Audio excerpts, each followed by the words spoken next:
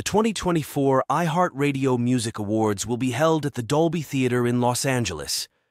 It will air live from the venue on Fox on April 1st. The nominations list, which was announced earlier today, saw Taylor Swift leading the way with 9 nods, following the Cruel Summer hitmaker, Our Jelly Roll, 21 Savage, and SZA with 8 nods each, and Olivia Rodrigo with 7 nominations. This year, the prestigious music awards show has introduced 5 new categories to recognize the success of K-pop artists. Here is the full list of nominations.